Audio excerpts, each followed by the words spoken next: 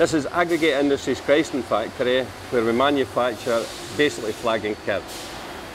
As part of the process, we have to test the product.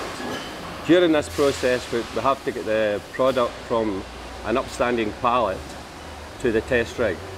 The main problem with this was it was virtually all manual handling, where the operator had to tilt the product, walk it corner to corner to the test rig, tilt it onto the test rig, lift it up from the back end and push it into position.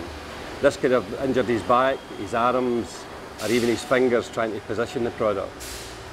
During an interactive safety tour, I noted that this job was basically all manual handling and that we had to do something about it. So I took it back to the safety committee and we brainstormed it, and this is the solution we came up with. The first part of the project was to install a hoist. This was followed by the actual test rig itself, an improvement to the test rig itself.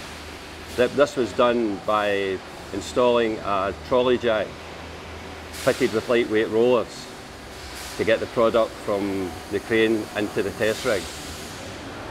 We then developed pallets to do away with ordinary wooden pallets with a sort of goalpost arrangement on them so that the product could fit between each slot and couldn't topple over on the operator.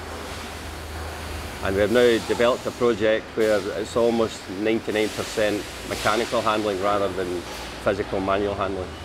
Having asked around about the industry what other people are doing, they're basically where we were before we started this project. So I think this would be a good idea to pass this round about the industry and make other places as safe as we now are. The man who does the job now, there's no danger of him having trapped fingers, slipped backs. The crane does all the work. He's even keen to do the job nowadays.